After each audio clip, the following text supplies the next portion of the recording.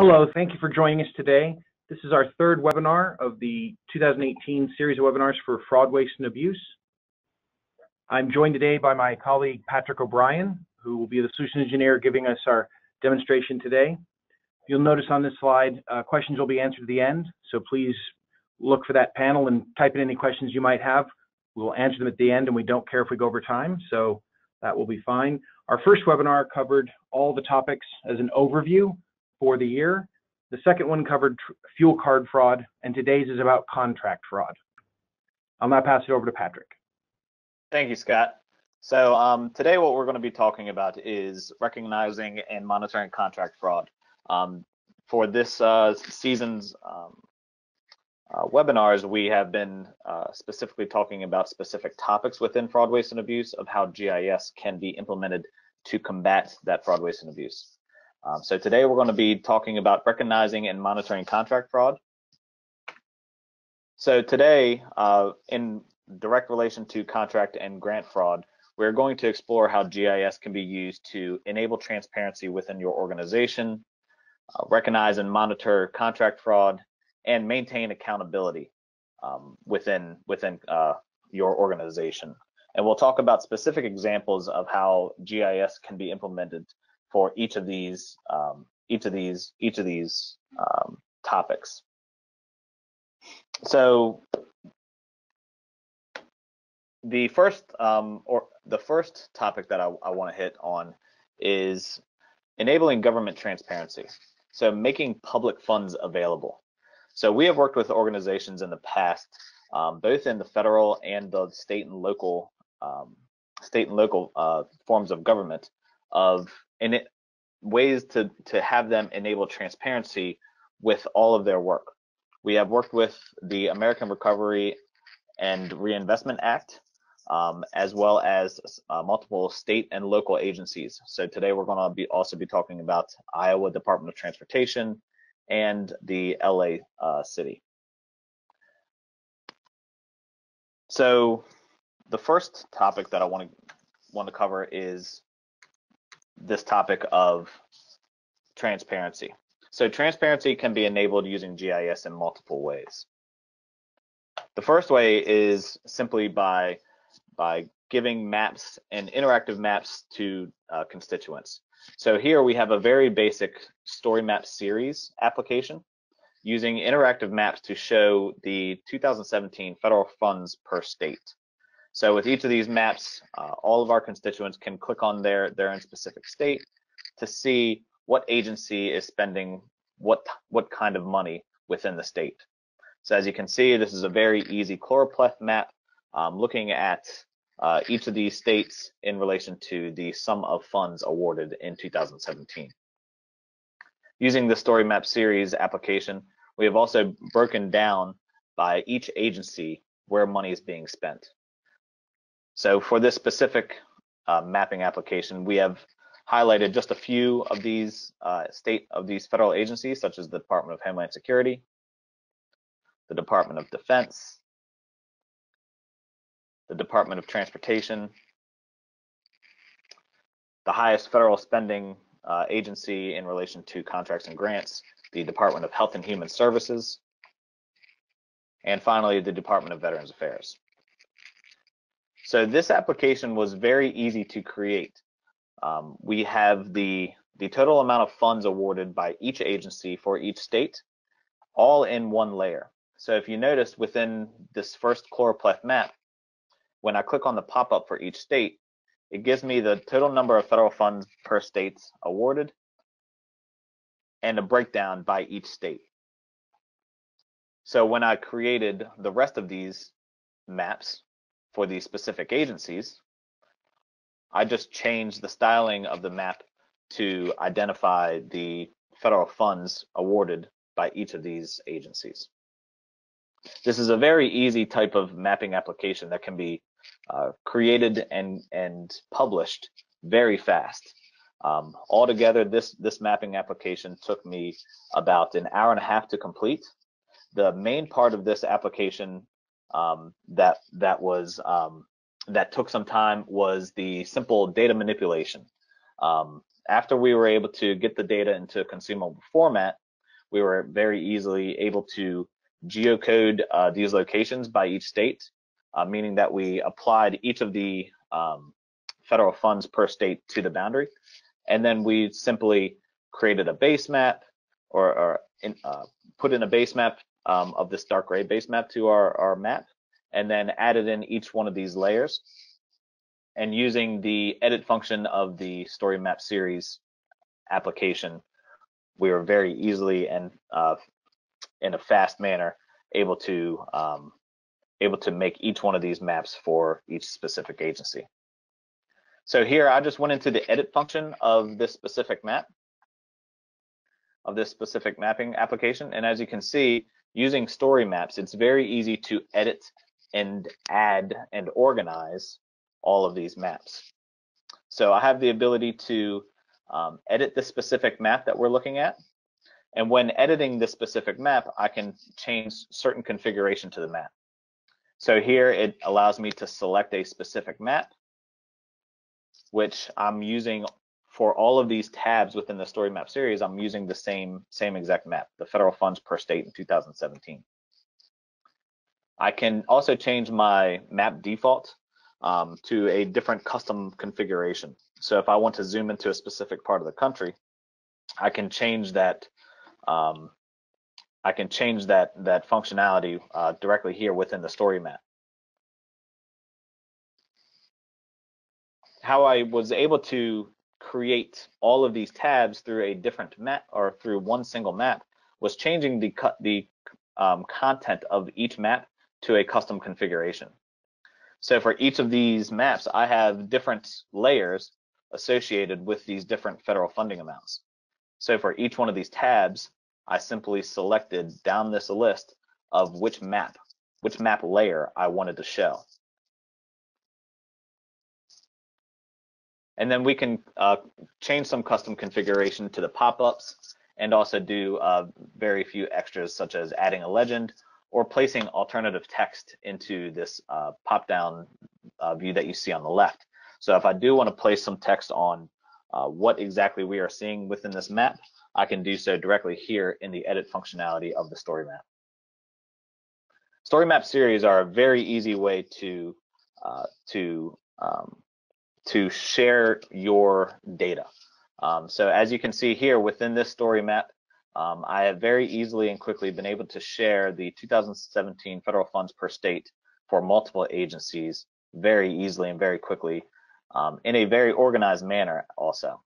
So I can send this URL to anyone within my organization, or I can make this this story map public to the entire world, and then they can walk through this story map and be able to understand the story that I'm trying to tell of where the federal funds per state are being spent.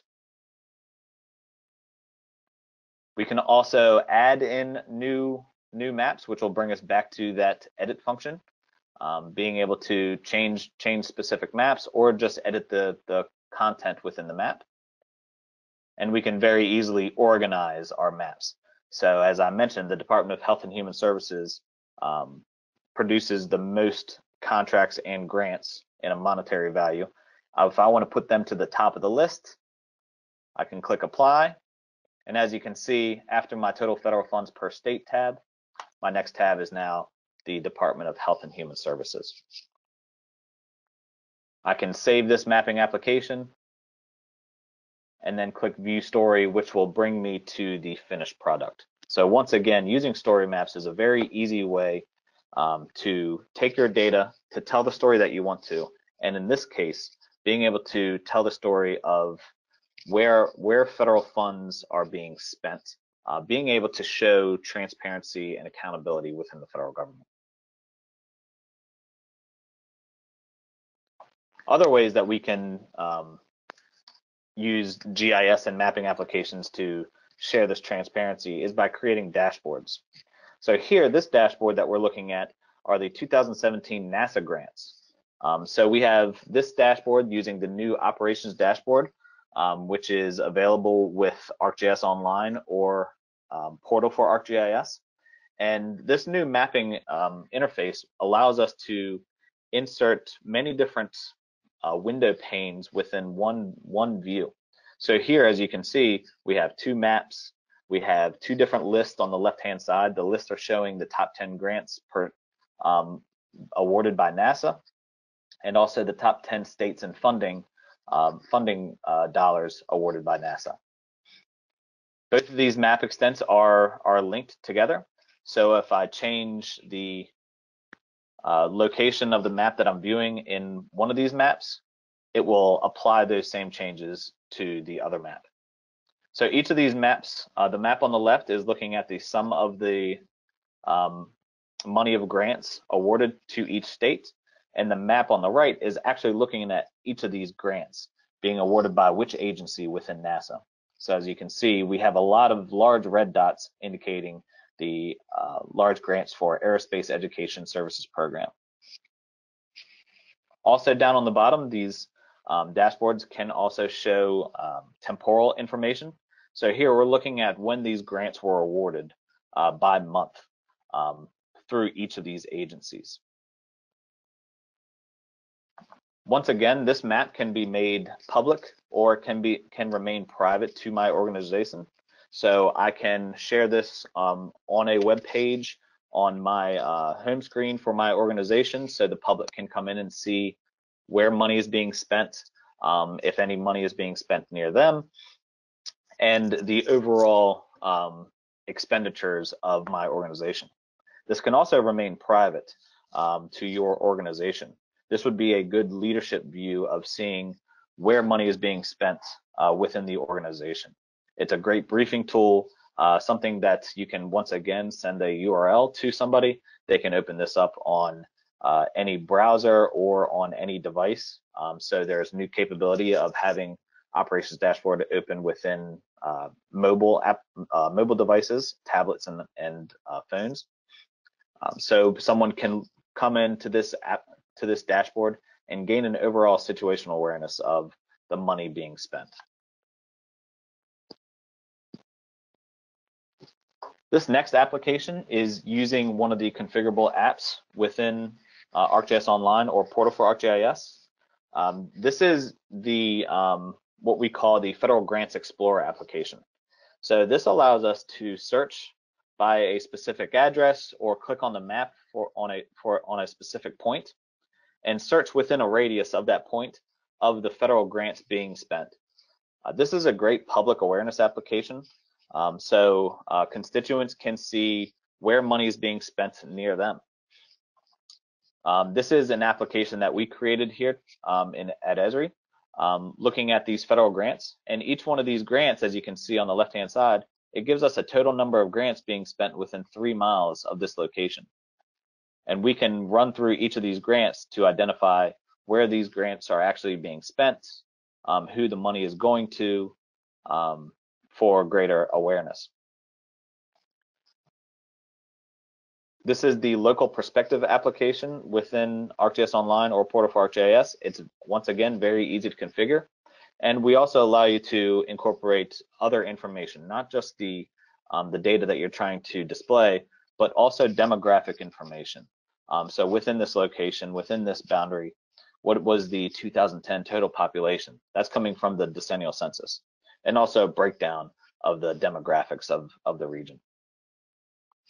Once again, we can either click on the map to identify the grants being spent within a specific area, or we can search the map. So if I want to search for a specific place, I can type in an address, or I can type in a location.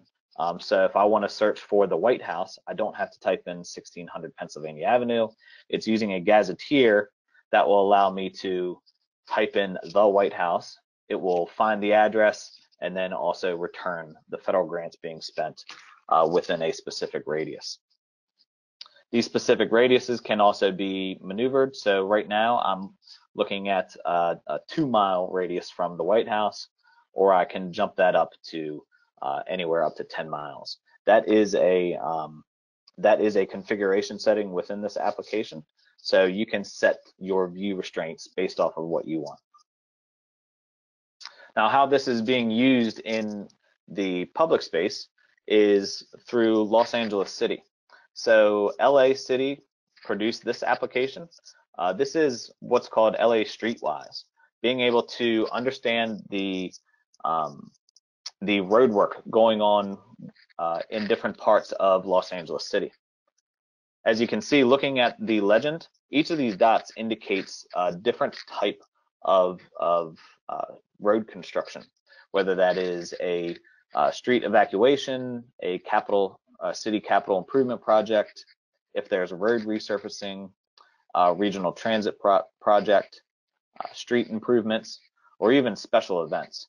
That's something that would be pertinent to know whether you are a constituent, a citizen in the city of Los Angeles, being able to understand how these road closures and road improvements are going to affect you. Also, within the organization, being able to see what other construction is going on in the area. It gives them the ability to plan for specific road construction. So if we're going to close down this road segment for something like resurfacing, maybe if there's a street improvement project that needs to happen, we can close down the road at the same time to do both of those projects, mitigating the effect on the public. So here we also have the current work being done.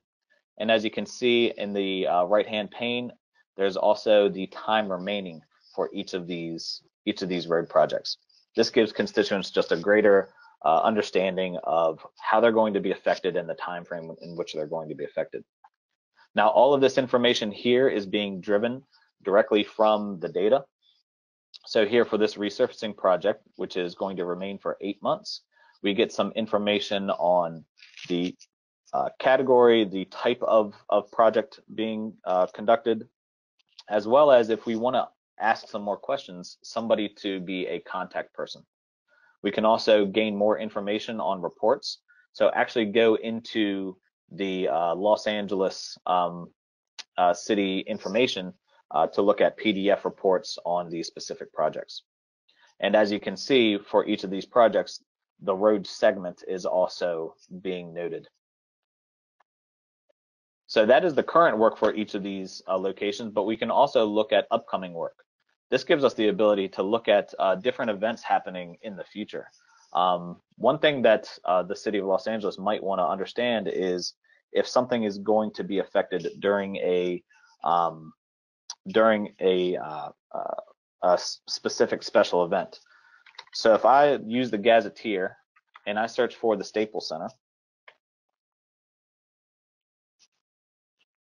and let's say that the Los Angeles Lakers are having their opening game, I might want to know what type of road projects are upcoming and how that's going to affect my traffic pattern for these very large events. Other organizations that we see using GIS for transparency is the Iowa Department of Transportation. They have 2 applications that they publicly make available to everybody. The first being a Track a Plow application. This gives a live look at all of the location and the number of plows within the state of Iowa, and it also gives you the ability to have a snapshot from that plow. So these plows, as you can see in orange, all have information where they are, when the last report was, but they also send back images from the front of the plow.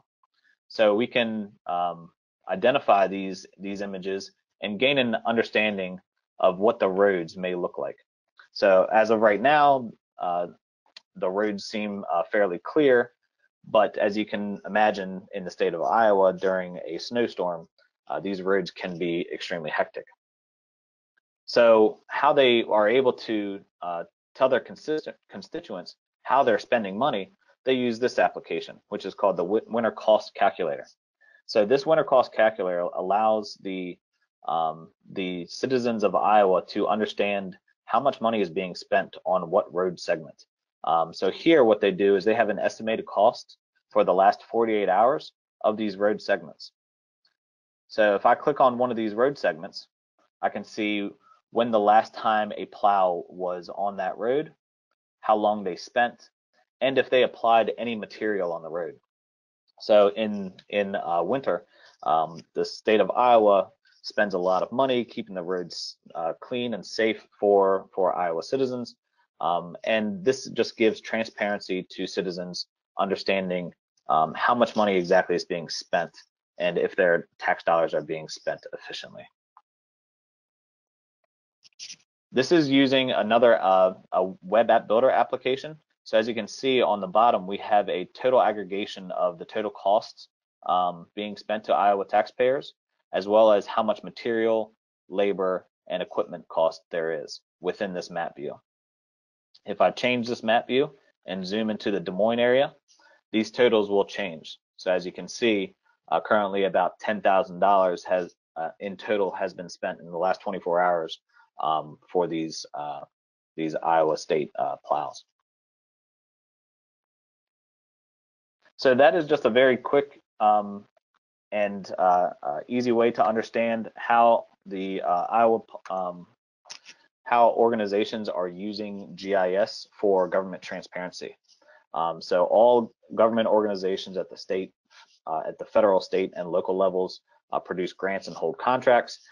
GIS and public applications allow the organization to ensure transparency, so constituents know where money is being spent. That gives them the accountability to report back if money is not being spent in a applicable manner. The next topic we want to talk about is how we can use GIS to recognize and monitor contract fraud. This is being able to follow the flow of money. So in 2017, the federal government spent $5.3 trillion on grants and contracts. That is excluding any state and local expenditures. So that is an immense amount of money being spent, and very few organizations being able to track if those federal grants and contracts are being spent in an applicable manner. So GIS allows us to use it's another tool, being able to use location-based technology so we can monitor this flow of money from its source to its consumer. So I'm going to show a application. This is a demonstration application on how the United States Postal Service is combating this type of fraudulent activity. So the USPS knows two facts. It knows the rewardee for all of their contracts, and it also knows the home address of all of its employees. This is an example of how they're combating contract fraud double dip. Contract fraud double dip is the fraudulent process in which a USPS contract is awarded to a family member, spouse, a neighbor of a USPS employee in a fraudulent manner.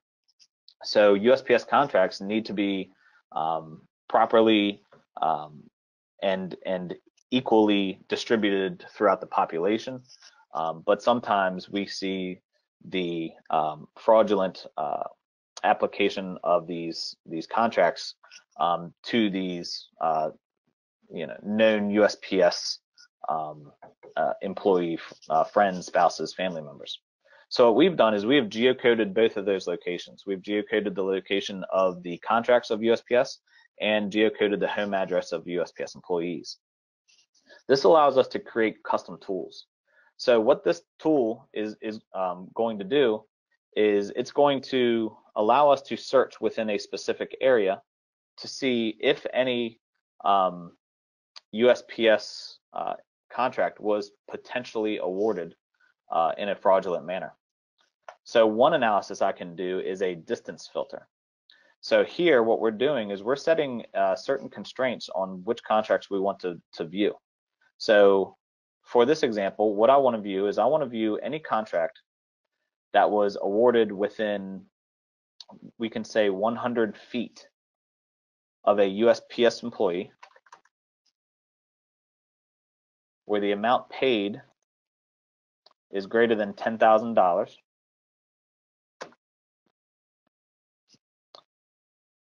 and the zip code starts with certain 3 digits. So I might want to search for 191, which is the Philadelphia area. So using this tool, I can very easily and quickly query my data to try to find this fraudulent activity.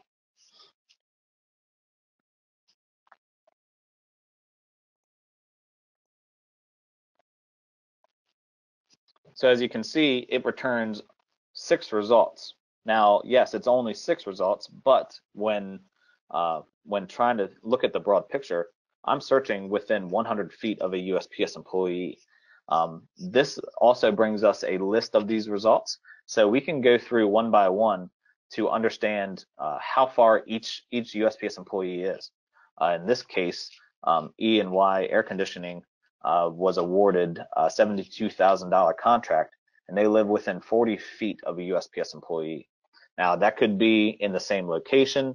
It could be in a housing complex, apartments, but that might be something that we might want to investigate further. So using GIS, we have been able to create a custom application that will allow us to search for contracts that may have been awarded in a fraudulent manner. This isn't going to strictly prove fraud in these awarding of contracts, but it may be a very good indicator of fraud. As you can see, Think Group LLC was awarded $100,000 a contract through USPS employee, and they live within 20 feet of a USPS employee. Once again, it's not proving fraud, but with this monetary value, this would be sent to the top of my investigations lists.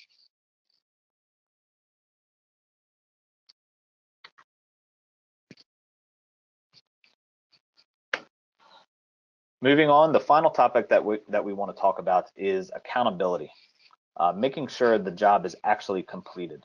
So this specific example is being brought out through a lot of times of disaster.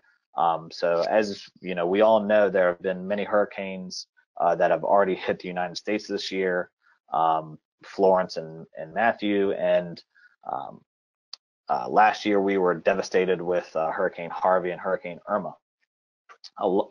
Using information such as data sources from various data publishers, we can harness all of this information in one mapping application to make sure that we have accountability, to make sure jobs are actually being completed. So one way that we might use this is if we give a contract to a company to rebuild a road.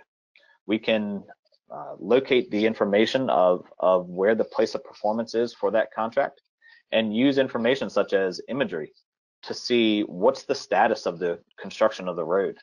Is this road actually being completed?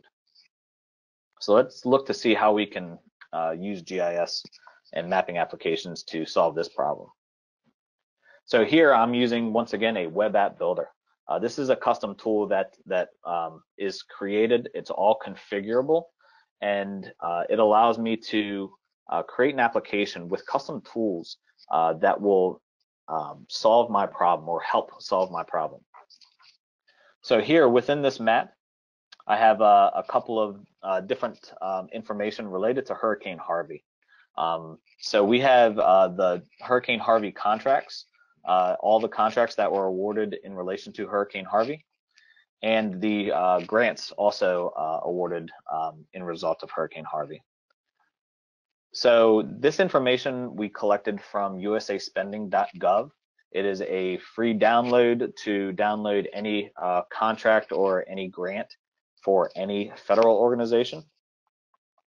So for this example, I'm going to specifically look down here in the Houston area. Now, one thing that I've also incorporated in this map is imagery. So I've incorporated imagery from directly after the hurricane, directly after Hurricane Harvey. So as you can see, slightly different color. Change the base map so we can specifically see these locations. So I'll change it to the light gray setting. So all the imagery that you're seeing here was collected a day or two after Hurricane Harvey. Now what I want to do is I want to use this imagery to understand, is work being completed? So by selecting one of these dots, we can look at the pop-up. So this was a contract awarded to Jetson Incorporated. The awarding agency was the Environmental Protection Agency. And this contract was given to remove debris and flood damage caused by Hurricane Harvey at this location. So let's zoom down to see exactly what this location is. So this location looks like it's some sort of a processing plant. If I once again change my base map to something that might tell us exactly what this is, and then I turn off my custom imagery, it might give us an idea of exactly what this location is. So this is Turkey Creek Wastewater Treatment Plant. So this contract was awarded for removal of debris and flood damage caused by the hurricane. So using the imagery collected directly after Hurricane Harvey, we can see that there is obviously flooding damage at this location. But I've also incorporated a story map, a swipe tool within this application, as you can see up here at the top left. So using this swipe map, I can see current imagery in relation to historic imagery. So the current imagery, as we can see, this processing plant looks like it's back up and running. The damage has been mitigated.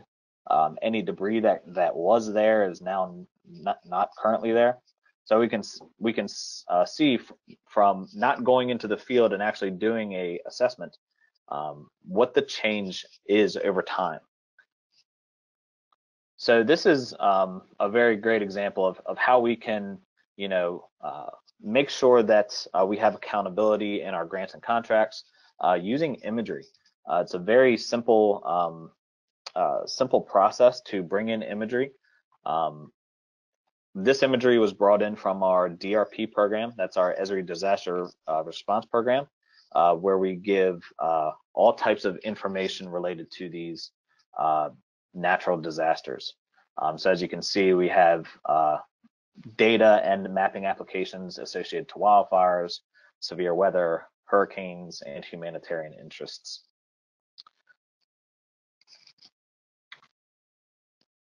So once again, as a recap, during times of disaster, that is how we can use imagery to make sure work is being completed. Even outside of thinking about disasters, if we were to use the LA Streetwise application that we saw earlier, being able to use imagery to see the progress of construction. So that's the final for today's webinar. We appreciate you joining us, and if you have any questions, please type it into the chat window. And just as a recap, why is this important to understand the flow of money? As I mentioned, strictly within the federal government, $5.3 trillion was spent on grants and contracts. This is not including any state or local grants and contracts. We currently work with multiple federal agencies using GIS technology to identify contract fraud. Unfortunately, contract fraud from one agency to another looks very different. So there is a cross-cutting problem to understand the flow of money.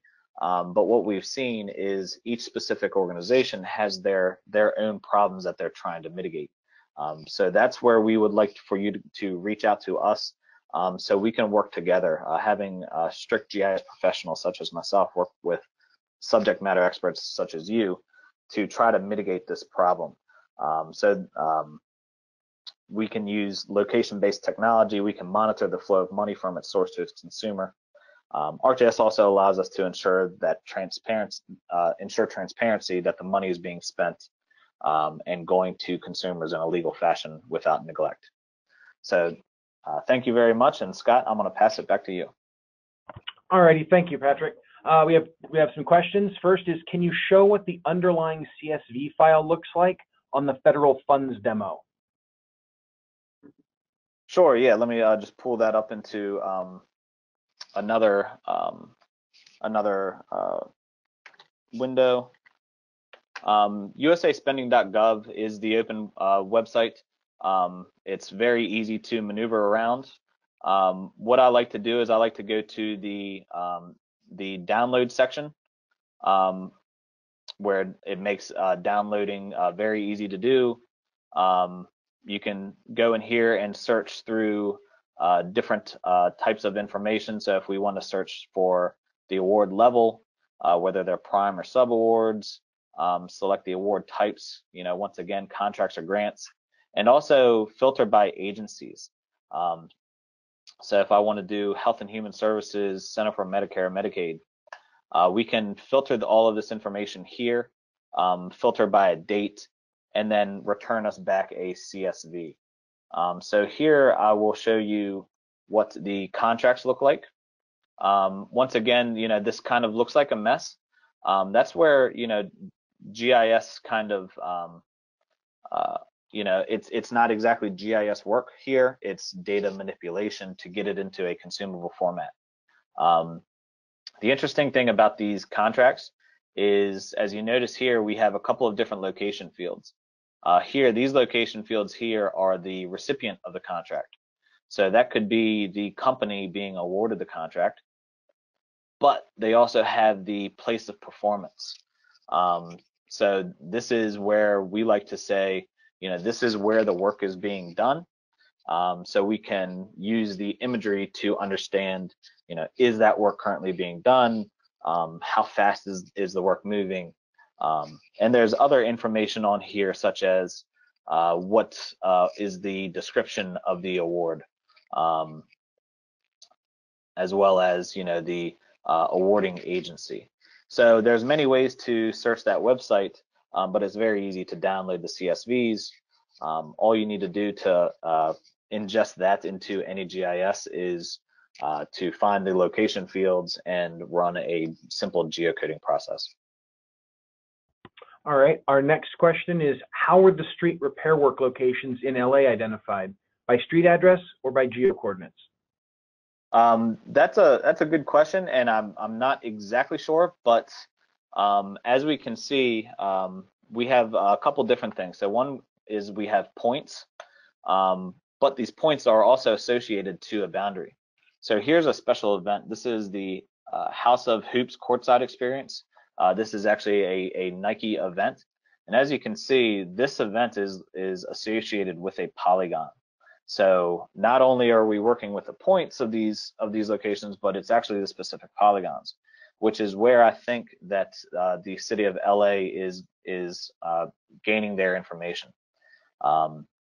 So they have these specific areas. If it's road paving along a line, they will use the line of the paving to ingest into this application. I don't specifically work with the city of LA. I work mainly at the federal level, but that's a great question, and I'm sure we could reach out and connect with the person who specifically built this application. And our final question is, what technology was used to complete the apps? Do I need Portal? So you don't specifically need Portal for ArcGIS. But all of the apps that we've showed today, as you've noticed, I've been in a web browser. So you do either need ArcGIS Online or Portal for ArcGIS. So it doesn't matter which one you use. ArcGIS Online is the software as a service. That's the external GIS system. Portal for ArcGIS is the same thing as ArcGIS Online, set behind your firewall. So yes, today we were working with WebGIS. It's a little bit different than desktop, but either ArcGIS or Portal for ArcGIS were used. Alrighty, thank you everyone for joining us, and have a great day.